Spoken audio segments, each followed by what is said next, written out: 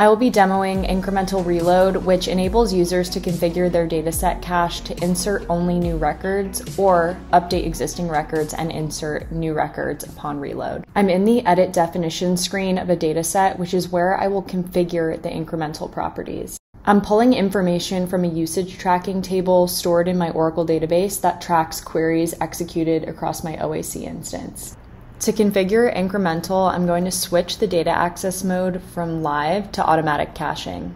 Once I select automatic caching, I'm going to change the cache reload type. You can see that there are 3 options on the screen. Replace existing data performs a full reload of the cache. Load new and updated data adds new records that don't currently exist in the cache and updates existing records that have been modified since the last reload.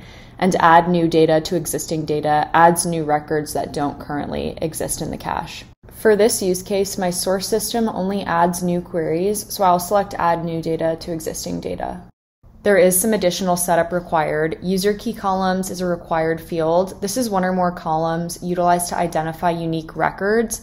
In this case, I'm selecting the ID column, which represents a unique query ID. New data indicator column, this is also a required field. This is one or more columns that must be of date or timestamp type. This is used to determine whether data has been added or updated. So I'm selecting start timestamp. Incremental offset time is not required, but this is used to adjust the last reload time to account for any time zone discrepancies between the data source system and OAC.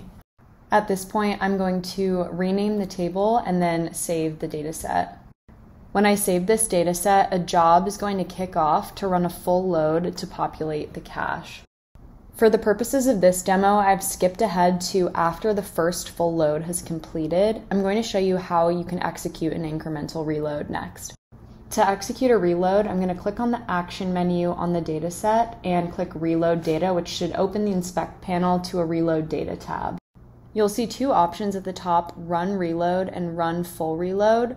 Run Reload will reload the selected tables with their associated cache configuration, and Run Full Reload is going to force a full reload on the selected tables. I'm choosing to run an incremental reload, so I'm going to leave the Run Reload button selected and click Run Now.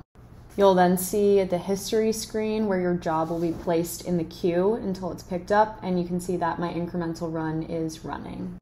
Notice that the first entry took 14 minutes as the total duration. This was the first initial population of the cache that was a full reload.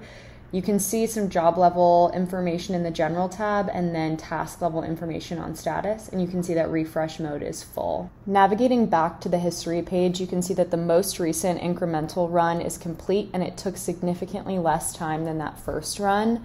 Again, you can see job level information as well as task level information, and the logs are available by clicking on the hyperlink associated with status.